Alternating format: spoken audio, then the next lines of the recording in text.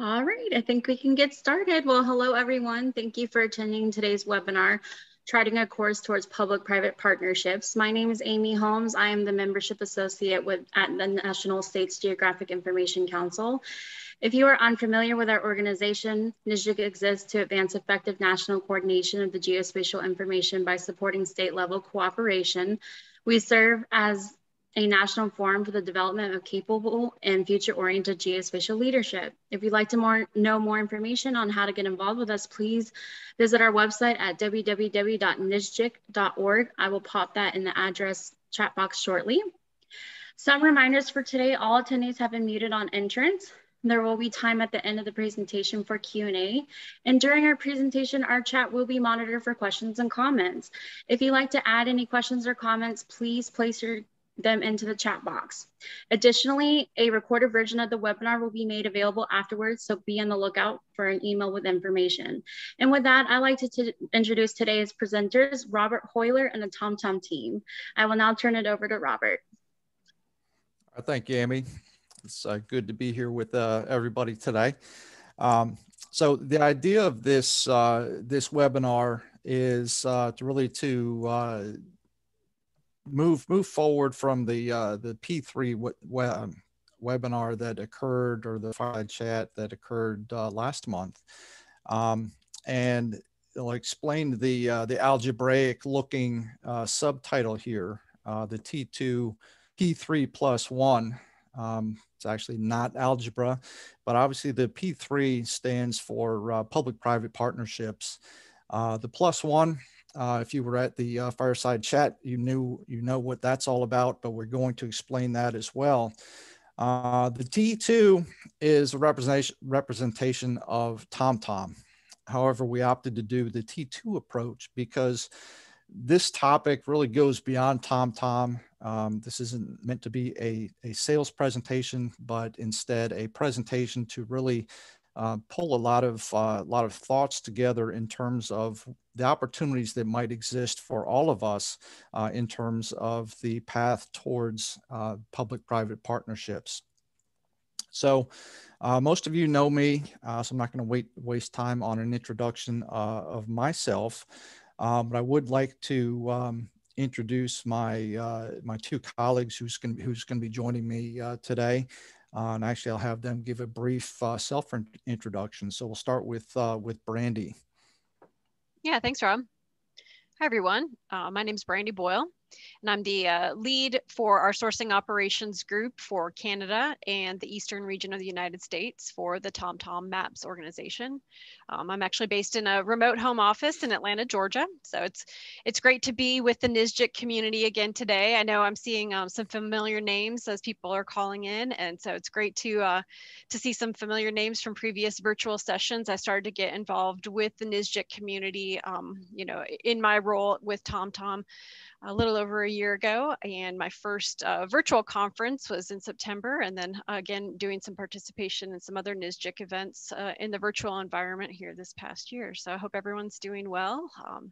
And yeah, just to give some background about me and why I'm here, I guess, and you'll see this in the way that we talk about what we do, but yeah, I mean, why I'm here is, you know, I love maps and I love helping people. And I feel like the role that I have here in the sourcing ops group within TomTom Maps is I get an opportunity to do things like this that put those two things together. So yeah, hopefully today will be really helpful and engaging for everyone. And of course, any questions or any follow-up information, we're always available. So, and I'll hand it over to my colleague, Tim. Good morning or afternoon, depending on if you're on the West Coast or East Coast. My name is Tim Bethke. I've been with TomTom for 18 years now. I'm based out of New Hampshire. Originally, I'm from Maryland. I moved up here about 20 years ago, so I guess I can't technically say I'm from Maryland anymore, but I still claim my Maryland roots. My primary role is for sourcing operations. My territory traditionally is New York to Maine, but I also cover Maryland and Washington, D.C., although with things currently the way they are, I span the entire East Coast, depending on where we need to focus. My other responsibilities is the trusted partner opportunities, which we'll be talking about later on today. And I'll leave that for when we get to there. So other than that, that's it. All right. Thank you, Tim. And then finally, want to recognize everyone else on the call, because you're going to be just as integral a component to this as the three of us. We really want to make this a starting point to really generate ideas and enthusiasm for being able to generate public-private partnership sort of scenarios moving forward. So please take advantage of the chat functionality over the course of the call. We want to make sure that we can take advantage of the ideas that might pop into your head as we're running through some of these concepts over the course of the presentation.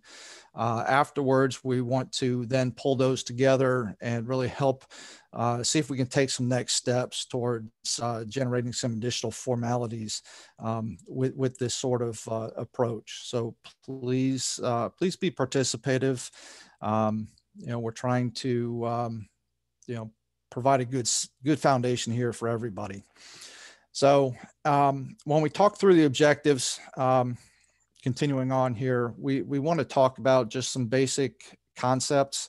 I'm not speaking to you as an expert on the topic, but really just somebody with a vested interest. We see the potential that exists for these sorts of relationships, and certainly within the NISJIC organization, we've already been able to see some of the benefits that come about with some of this collaboration. So really, it's stimulating the ideas. As a part of this, we are going to provide some examples of some of the things that TomTom has been doing and would like to continue to do as a company that supports these approaches as well. And again, this is going to be a starting point. We want to take a lot of information from here and be able to continue to put our heads together down the road as well. So I guess a good starting point for this is looking at the definition of what a public-private partnership is. And this definition is one that was developed by NGAC. I think there's quite a number of definitions out there, but this one really encapsulates everything nicely. So basically, the sort of P3 is going to have some sort of formal agreement. And a big element of that is there's going to be shared risk and reward on each side. And it gives the public side the opportunity to leverage the skills and assets of the private sector, which may not be readily available or scalable on the public side. And as we move through this, the common focus is that how can we better deliver the products and services that are going to be utilized by the general public. So that's really the common theme throughout all of this. And so even though we have the formal definition here, how we get there is really going to be up to us. And we're not looking for one single path. Each organization is going to have certain things that are going to be more important to them, more capable to be accomplished, and things like that. So we have that unique aspect to work through. So what we're going to go through today is just some guidelines of what that might look like, some things to think about on the way. But it's not meant to be a blueprint. It's certainly not going to have a blanket approach, but we want to first of all, identify the needs that are out there and share the ideas. And I think if we're able to do that, then we're going to get quite a few new ideas that will come together over time. All right. So as a first step to this is there is no menu for public-private partnerships. We can't go to the menu and say, all right, yeah, this is the one that looks good. I think that's gonna fit me. It just doesn't exist. So when we talk about building this out, I think it's definitely creating opportunities. The opportunities aren't necessarily going to be staring us in the face. We need to look and see what's going to be the most relevant for our particular needs. And again, it's creating opportunities associated with public-private partnerships. There isn't necessarily going to be a switch to flip, and we end up with a solution. So the process is what's going to be the right fit for us. And that's where the P3 plus one concept comes in. We want to look beyond the formal definition of what a P3 is and incorporate that plus one, which is the preliminary step or proposed piece of that. And how do we take those initial steps to build some momentum? And again, keeping in mind the common objectives that we have and the mutual benefits which will result. The other thing is that as we're working through this, it's not going to happen overnight. So that brings us to the other P3, which is the patience, perseverance, and practicality. Certainly, definitely something to keep in mind as we work through this. So what does this all look like? There's a number of business relationships that we've probably been involved with over time. In some cases, they might be referred to as P3s incorrectly by definition, but yet that's an easy way to reference them, because essentially it still is a relationship between a public entity and a private entity. So with the list that's provided here, again, these are the standard sorts of relationships that exist out here. And what I'm going to do, and don't get overwhelmed by this matrix, but I want to show a relationship between each of these. And we're not going to go through all of this information, but I think it's going to be helpful as a reference piece when you look back at this later on.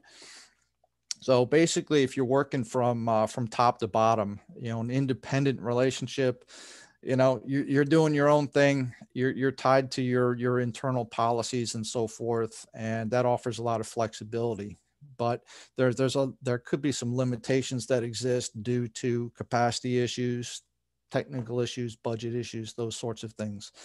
And so working down, you might get to more of a standard vendor relationship, where that's great. That solves a particular need that you have. But once that need is met, that's really the extent of that vendor being able to help you out. And so when you get to the collaborative aspect, that's where things really get interesting, and where we really want to focus on to build some momentum, because that's where you can start to get the benefits of maybe some of the vendor relationship, but because of the collaborative nature, you have the opportunity to start developing new ideas and better understanding where some of the synergies might be in terms of resolving some of the other challenges that exist out there. As we work down through this this list, we also see that the interactions become more important, as does the formality. Obviously, if you're an independent, you're only working with your own policies and so forth. Once you get down to the P3s, you have a very structured agreement and relationship in place. And that's good in some aspects. In other aspects, it might not provide the flexibility that's needed for your particular situation. So the idea is trying to find the sweet spot in here that meets the needs of your particular organization. The other thing to highlight here is the difference between a traditional P3 and a geospatial P3. probably a number of states I know are involved with traditional P3s. And that's through support for infrastructure projects, other maintenance projects, and so forth. And those work very well. However, when you get into the geospatial world, although the concepts are the same, you have a number of other challenges that are out there. It's a more dynamic approach. Typically, it's not a handling a project end to end. And then you have other competitive aspects and legal constraints and so forth as well. So there's a lot of things to think through in here. So again, looking for feedback from you all. What sort of things would make the most sense for you all to take advantage of in this sort of collaborative relationship with the things that you need to accomplish for your particular situation. And as you get into the P3 element, looking at what some of the challenges are on the public side. Obviously I have some good insights on the private side challenges, but really want to learn more about some of the constraints that we might need to work through on the public side as well. So again, if anybody has any ideas relating to that, put them in the chat. It'd be great to follow up on those later. Rob, there is a comment in the chat or a question and a comment. So maybe before we move on to this slide, going back to the previous slide, the question is, the evolving definition of formality to these partnerships seems critical. Can you share some thoughts on when to transition from informal collaborations to a more structured approach? Sure. So so we've got the collaborative basic and then the collaborative advanced. And the reason that we broke that out into two separate rows is because you want to have the flexibility to really explore the ideas and so forth. And this is going to come into play a little bit more on the next slide as well when we show some of the relationships. But when you're first getting started, and sometimes you tend to want to jump right into the formality in terms of, well, we want to do this. We got to make sure that, we have all the expectations covered. We have, the requirements. This is how we're going to do it. But the reality is, it takes some time to really figure out what you want to do, how you want to do it, and so forth. And unless you have that time where you have a little bit more of the informal interaction, I think you're really not going to get to the point where you're going to have that comfort level of signing an agreement or putting even if it's a little bit more basic of an agreement out there, until this stuff gets fleshed out. And so that's really where we look at the difference is with the basic element. You're developing the ideas. You're trying to put some small scale pilots together where you can prove the concept, develop the ideas, and so forth. And then once you've reached that piece, then it becomes a lot easier to then translate that into the formal expectations and where do we want to take this project from here. Yeah, we also posted an open-ended question in the chat that we got a few comments on too. The open-ended question from us was, what are some examples of preliminary P3 initiatives or discussions in the geospatial sector? that might be launching or that could provide a wider benefit for public safety and public benefits. And there's some comments reminding us of some of those examples that we're all probably already familiar with. And one of them is the National Address Database, as an example of a framework layer that could evolve into, a P3. So thanks for that note, Karen. And Frank provided an additional comment there. We can easily get started on formal collaborative partnerships using openly available data. So, and again, the NAD's a good example of that. So. Yeah, so we certainly don't want to reinvent the wheel. It's just sometimes you need to look at it the right way. I mean, there's if you try to roll the wheel, it works a lot better than trying to flip the wheel as if you were, working an exercise routine. So sometimes it's just trying to figure that out in terms of, all right, what's the right alignment, and are we all going in the same direction to make it most effective? And I think that's a big part of what happens during the basic element there is just trying to figure out, all right, what already exists that we might be able to take advantage of? How relevant is it for the needs that are out there?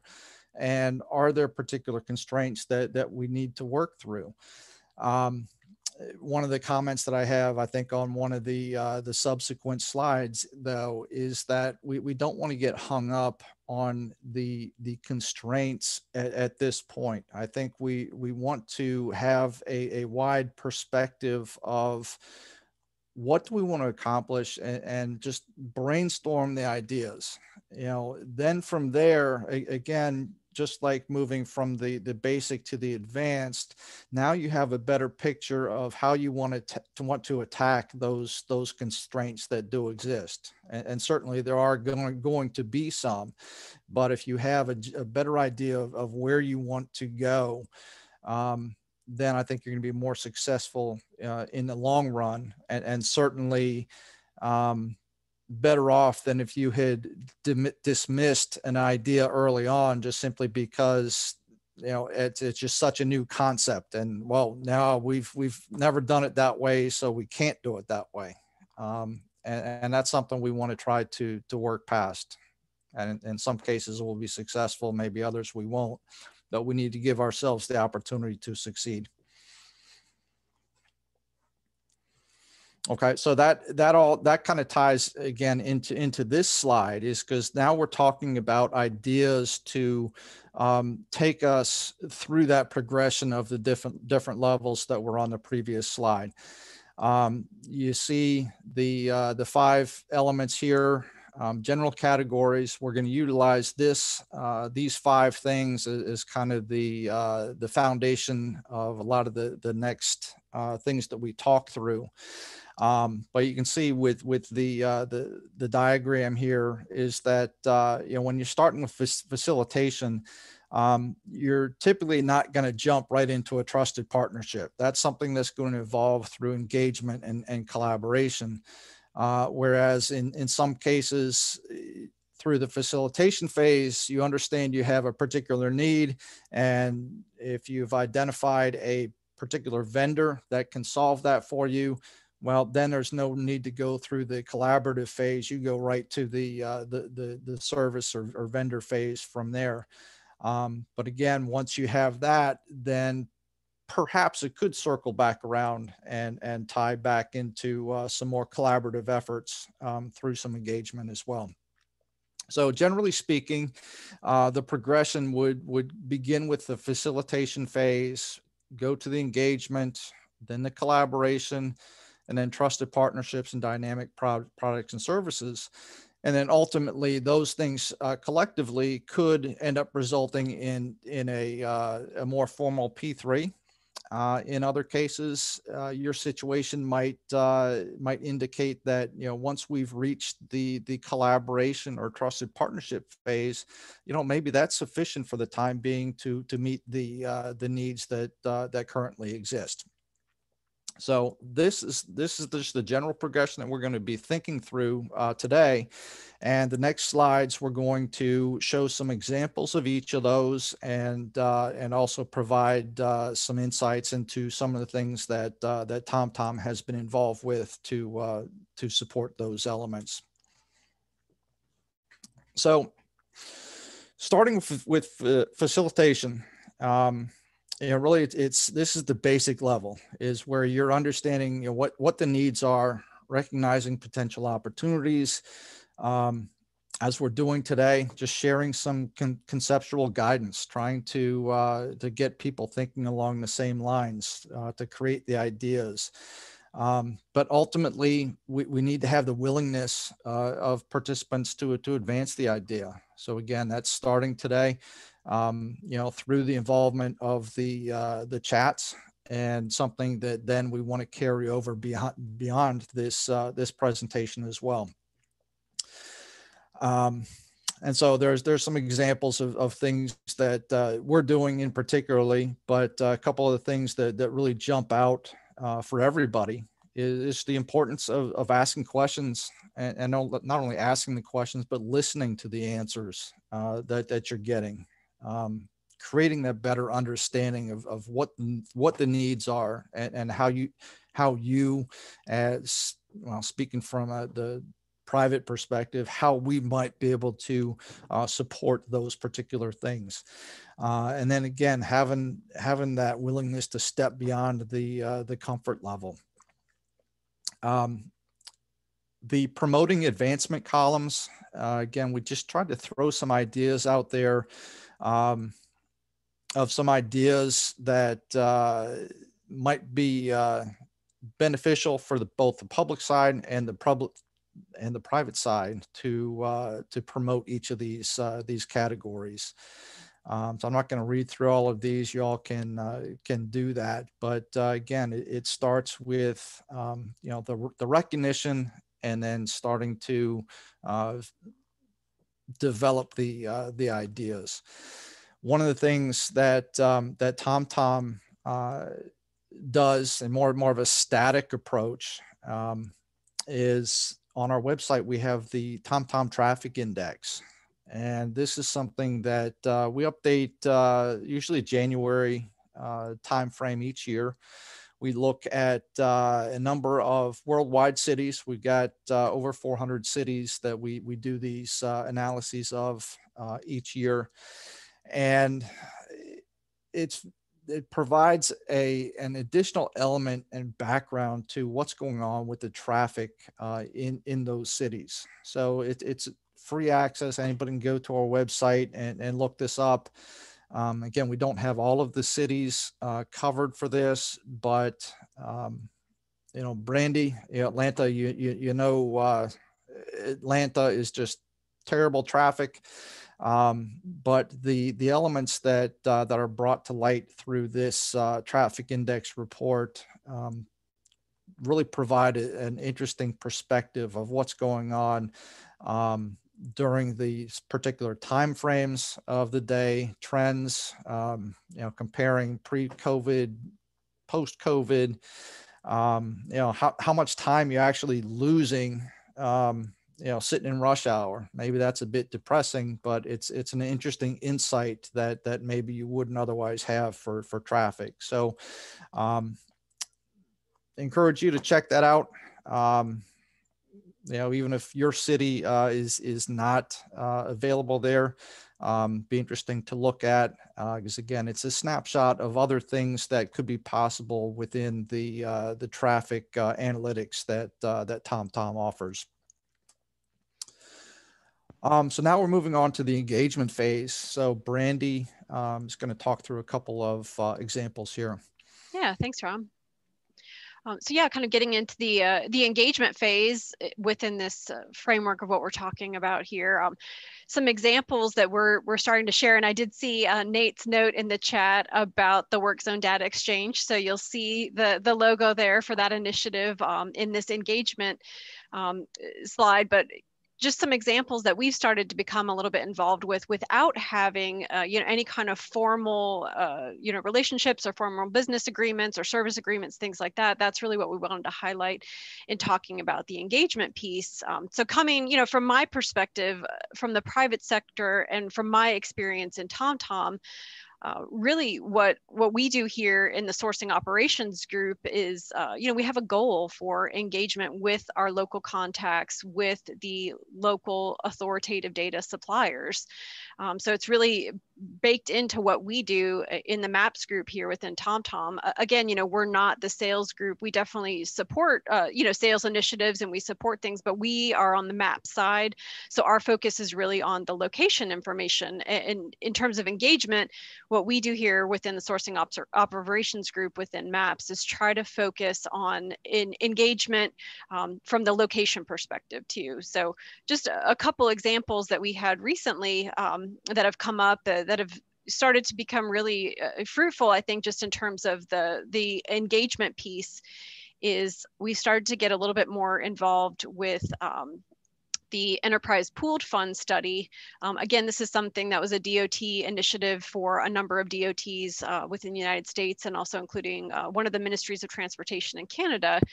But there was some outreach that was presented to us, and we were able to kind of take it to the next level and start to provide some examples from the TomTom perspective, and from just overall the commercial mapping perspective of how we could be more available to receive information or to share information that's provided from the departments of transportation in relation to either static map data updates or dynamic, in terms of temporary road closure updates, things like that. So that's been a really interesting thing that we've been involved with in the past few months. And as some of you all may be familiar with it, or some of your colleagues within your state agencies on the DOT side might be already involved with that initiative too, and providing feedback. So it's been really helpful in, making us available as a direct contact, providing that opportunity for engagement directly from the DOTs, and also, giving us some opportunity if we have a question or if we have something really specific about a location, that we can get access to an authoritative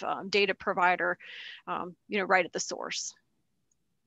Another example, aside from our involvement with NSGIC, which has also been really, really helpful and really fruitful in terms of networking and just getting these general conversations and taking it to the next level of engagement, has been an opportunity that came out of some NSGIC involvement, but to support the Georgia GIO office. So I'm not sure if Susan's on the call here, but Susan and her team have been doing some really amazing work in Georgia, trying to set up the NG 911 data standards. And so we were invited by their group to get involved in the working group. And over the past few months, the Georgia GIO's office has led a working group, and we've been able to just be there and be available to answer questions, on behalf of the commercial data perspective, what the use cases might be for open data, things like that. So it's been really interesting to be involved in those discussions, and to be able to be in the meetings in the working group as a supporter of what the work that they're doing. And again, we don't necessarily have a formal agreement or any kind of formal service level agreement in place with, Georgia or with the GIO office, but we have that opportunity to be there in an informal way to engage and to answer questions. And again, to be available to our other colleagues within the working group that have questions, related to specific use cases, and some things that have come up, as questions would be understanding, for example, like how addresses are assigned.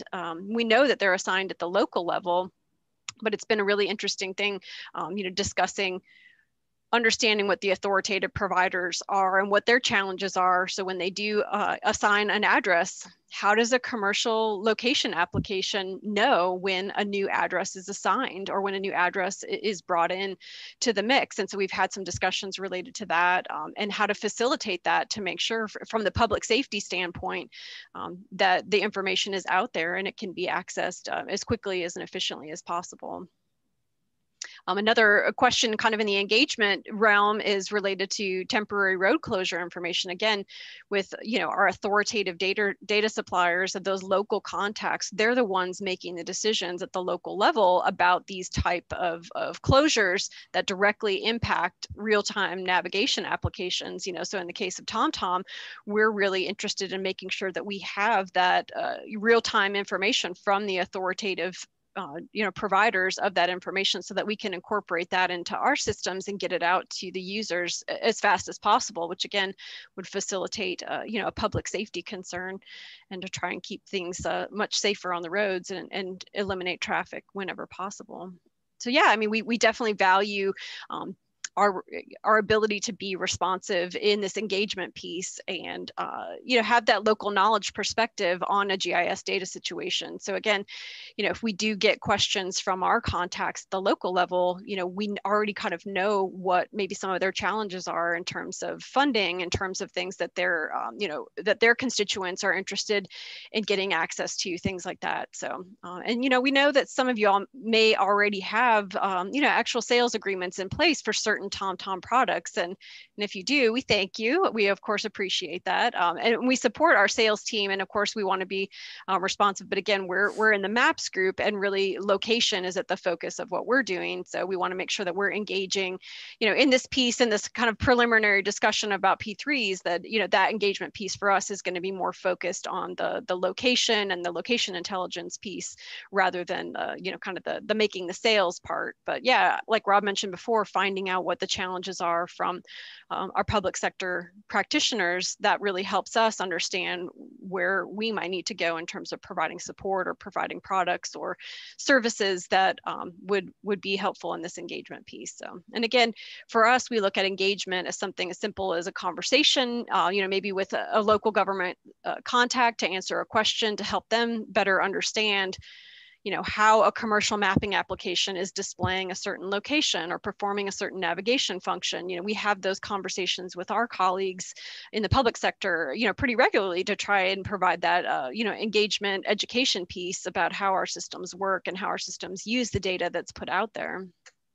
And the kind of the next piece too, like Rob was flipping to the next slide, just looking at our process, our map making process, going back to the location piece, is looking at the different components. And again, within our sourcing operations group, we're really interested in getting information about the sources of information from the authoritative data suppliers. That's the really important piece for us, finding where the changes are and making sure to continue that feedback loop and get things turned around as quick as possible, so that the constituents in these areas have access to the updated data through these commercial applications as quickly as possible. So, and we know just from our experience in the engagement piece too, that, it requires research and time on the TomTom side. We definitely value knowing the local situation, knowing the standards, knowing the challenges. And we know things like, a rural region or a rural county is going to have a different priority or different challenges in their geospatial practices compared to, say, for example, a city, or we know that a coastal region is going to have different challenges related to their GIS needs compared to a mountainous region. Just things like that we've experienced through our engagement with our local contacts, and being available to be a piece in this cycle of how we make our maps. So. And then in the next piece, we just wanted to kind of quickly touch on active community input. This is sort of our way of saying, like, this is how we, just one piece of how we might receive information. We know we have these informal relationships where there's phone calls happening, there's, face-to-face meetings happening, there's, there's engagement in community geospatial groups, things like that. But really, we do have some templates for, input for how the map data might need to be updated. So, and our map share reporter is just one piece. But again, this is a free available tool that anybody has public access to. You just have to utilize the platform, sign on, just create a user account, and people can start providing direct feedback on map updates that they may know about, they just want to make sure that to cover all the bases that any commercial map company would want to have updated in their systems. So. All right. Thank you, Brandy. Yeah. Thanks, guys. All right. So moving on to collaboration and we're going to kind of pick up the pace a little bit with this, simply because this group has already has a lot of background on what we're doing from the collaborative piece, particularly with the pilots that we've been doing with Utah. We actually just took a new element to that and incorporated an address point analysis that we provided to them. And actually we're in the process of doing the same thing for New York. So Frank will have we'll have a report out to you coming soon for your review. But this is the stage where we start to act upon a more identified focus. We've already done some brainstorming and so forth through the facilitation and the engagement. This is where we decide, okay, we've got some good ideas. How can we start to develop them and begin to find an appropriate direction and build a structure upon that? So then moving from that basic collaborative effort to more of an advanced collaboration stage. And again, it relies on the willingness of the individuals to have that proactive communication. So again, if this sounds like something that might be of interest to your particular organization in terms of looking at some of the data validation piece, we'd love to discuss some ideas with you. Again, with what we're doing with Utah, we're still at the very, very kind of informal phase, just based upon building things into the mix as it fits within our schedule. But nonetheless, we're continuing to move it forward. And I know that Matt and Greg are big proponents of collaboration in general. So they're a good resource to reach out to, about what we're doing specifically or just the topic in general. So that's a good approach to take. And certainly from our perspective, we want to have those conversations and continue to learn more about what opportunities arise and how we might be able to support some of the public initiatives. This slide, a lot of the information on here has been seen before, so I'm not going to spend a lot of time here. But again, basically, what we're looking at from our current collaborative approaches, it's been focused upon the data validation pieces and change detection techniques. So basically, there's a lot of things that we can employ from our perspective that maybe will help stretch the capabilities on the public side.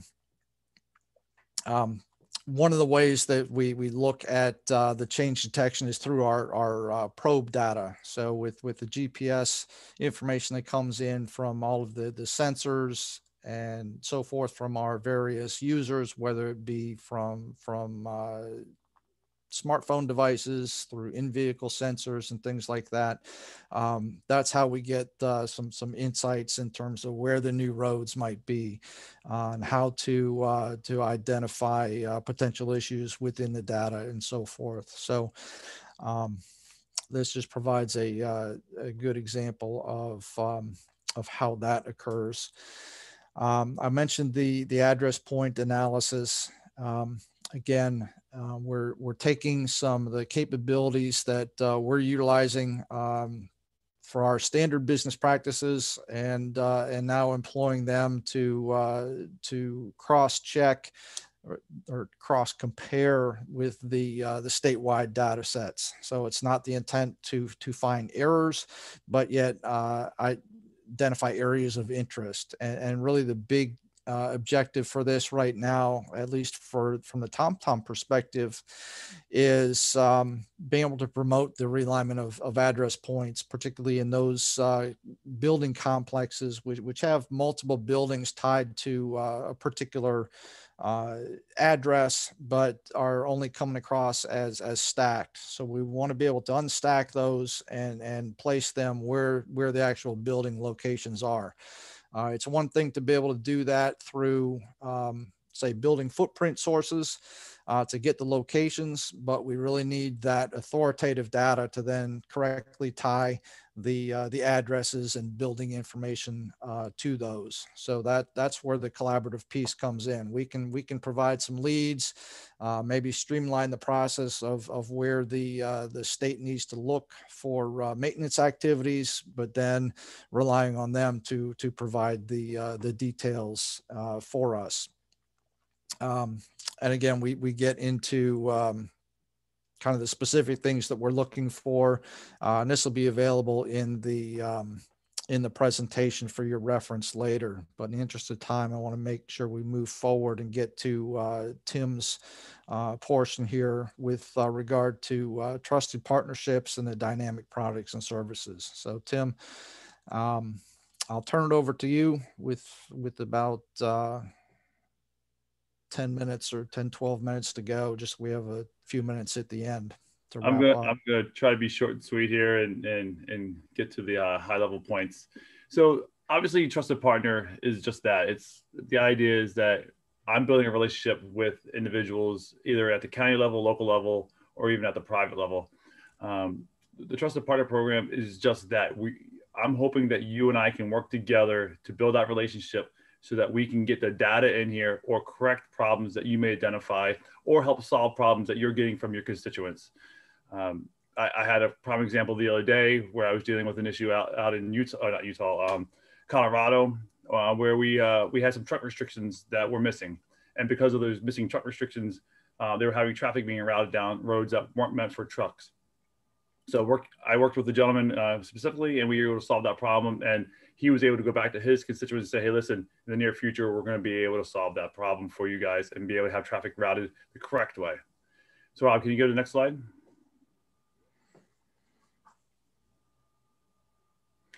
So generally what happens is with Trusted Partner Program, if you're interested, you get a hold of myself or any one of my colleagues that are part of the program, and we'll go through a quick demo of the whole entire program. This slide here is just giving you an idea of how we get to that point. Rob, can you go to the next slide? Because I'm going to try to keep moving here. This is just an example of some of our many customers that we utilize. Uber and Microsoft being the two that I want to bring your attention to, because they utilize this road event reporter, which is part of the Trusted Partner Program. As you can see, there's a lot of other customers on there that we utilize our traffic information. This is just a short list. If you want to see the longer list, it's actually out there on the web. So the way it works is you contact myself or you contact one of my colleagues. There's about 10 or 20 of us, somewhere in that range, that actually are a part of all that does the same jobs I do. You come talk to us. We figure out, how you fit into the program. We sign you up. It's simple user agreement form. Gene, I see you're on the call.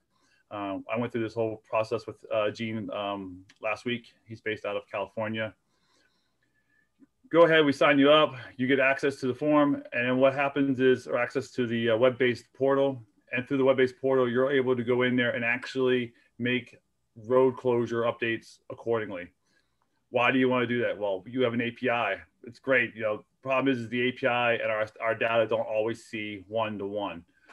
You might have a road closure that expands, 5 miles, but unfortunately, the way the API read, it's only that one section of road that actually closes. Well, by having access to the road event reporter, you actually can go in there and close that entire section of road and actually make sure that the road closure is how you want it to see in the database, making sure that traffic actually is getting routed accordingly. Go ahead, Rob, next one. So this gives you the general idea of how it looks. First thing you do is you go in, you select your event, and there's anywhere from natural disasters to accidents to COVID related to I forget the other one off the top of my head, public events.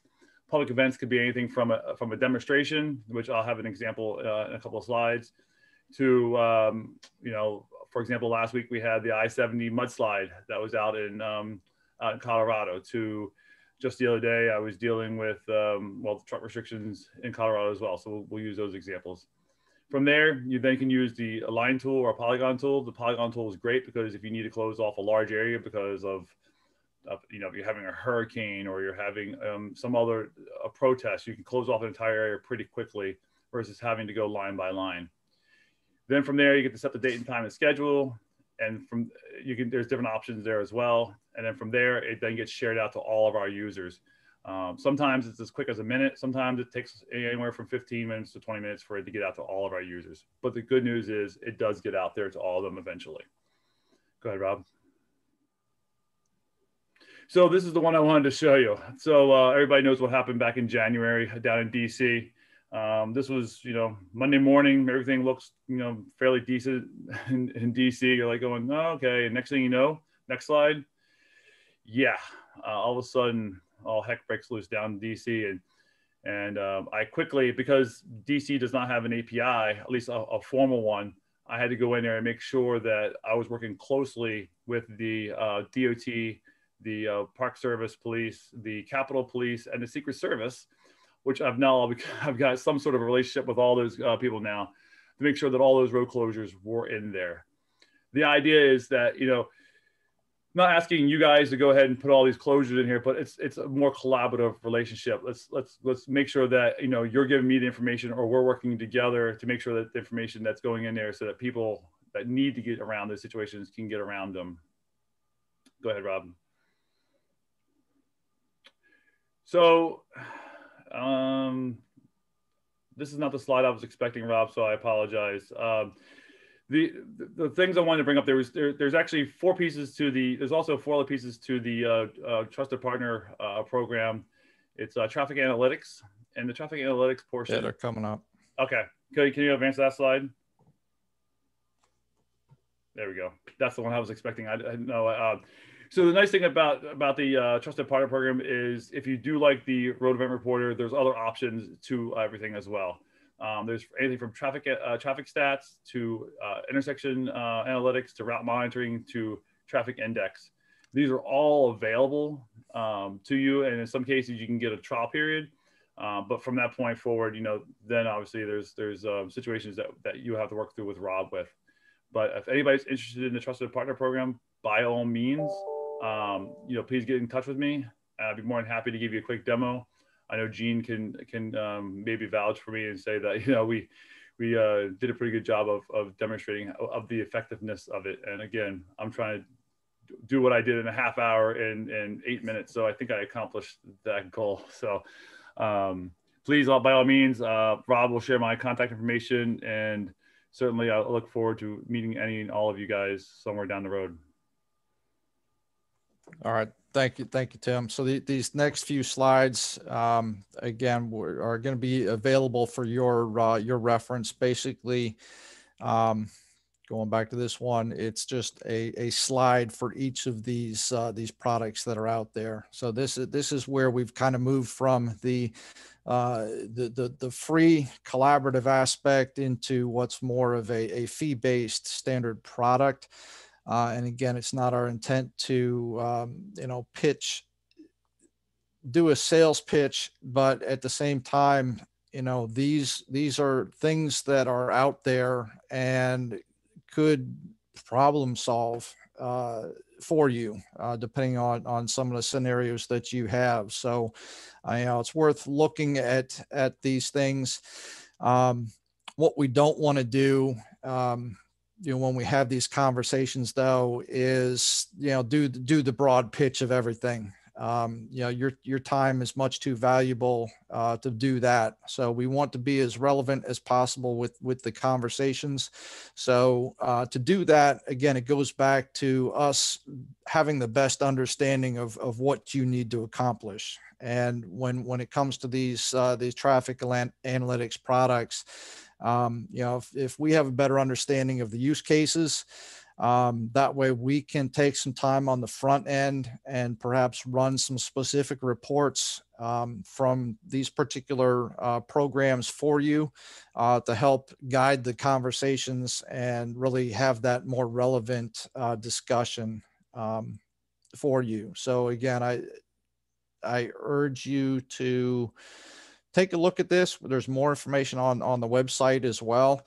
If there's some potential interest there in any of these things, let us know. And again, in general, the more information you can share with us, and hopefully there's been some activity in the chats in terms of, you know, what you think might be some relevant use cases to explore further.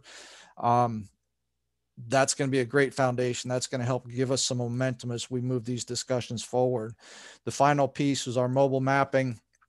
And again, has a number of use cases that can be possible as well. So physical road asset inventory, that's a big one. Road safety initiatives. There's a number of cities that are going through such things as the Vision Zero, or have a need for transportation modeling, say for oversized vehicles and whatnot. This is a good opportunity to provide the basic information that you know, might not be so basic or readily available on the public side, but certainly helps you all take the next step towards solving some of the issues that you have to contend with on a regular basis. So with that, again, thank you for your time. I know there was a lot of material to go through, but again, it's our intent to try to keep the conversation going over time. So we'll certainly take advantage of any of the information that was included in the chats. And if you didn't have an opportunity to put any feedback in the chats and would like to discuss some ideas with us further, we'd love to have those conversations, because really we're all in this together, and we have a really great opportunity to you know, make a difference in you know, really driving spatial policy, geospatial policy, and moving forward in the area of public-private partnerships. I know that Cy is very involved with this as well. And during the fireside chat, he kind of put the challenge out there that he'd love to have you know, some more formal pilots put in place over the course of the next say 6 months or so. You know, we've got a lot of support out there. But we need you all to step forward and share some ideas. And we would love to work with you in that regard. So with that, I will close it out here. Amy, I'll turn it back over to you. I know there's not going to be really time for Q&A, but if there's anything that jumped out that we want to address, certainly I have the time to go over a little bit. Well, thank you, Robert and the TomTom team, for this phenomenal presentation. We really appreciate all the engagement. I know as the NISHA community loves to be engaged, and I think it was very informative. I would like to put something in the chat. In addition to the TomTom emails, you can also send your questions or comments to info@nishchic.org, and they will be sent directly to the TomTom team for answers. I believe there was one question from Frank. I'm not sure if we went over it. It said his comment was the enterprise pooled fund study popped up on the radar last week or so. How can we combine the efforts with NAD and WZDX? I apologize for the mispronunciation on that. Well, that was something that we had made reference at least to the Work Zone Data Exchange when we had done our interviews with the enterprise pool fund folks. And I know that came up as well from from some of the other organizations, particularly on the DOT side. So Sinclair from Iowa, she's very involved with the enterprise pool fund study. And I know that Iowa is very involved with Work Zone Data Exchange. So there is a good linkage there already. What I would say though is that it was a bit disappointing in the number of DOTs that participated in the the interview process. I think there were about 26 DOTs, and I believe they reached out to the travel information folks. So it was one of the subsets of the DOTs. But, you know, if you want to promote your DOT for involvement there, let me know. I can put them in touch with the appropriate people. Again, the goal there is to really build a foundation to allow for better sharing of information from between the DOTs and the various commercial companies that that are out here actually getting the important information out to the end users. So I would be very happy to do that for you all if you want to be involved. Well, thank you, Robert, for that answer. And then once again, thank you to Rob, Brandy, and Tim for this phenomenal presentation. Once again, their emails are on the presentation slide, but you can also send your questions to info@nishik.org. I'd be happy to collaborate with the TomTom team. And with that, I wish all the NISHIC members in the company a wonderful day. Thank you again, everybody. Thanks, everyone. Thanks, everybody. Have a good day.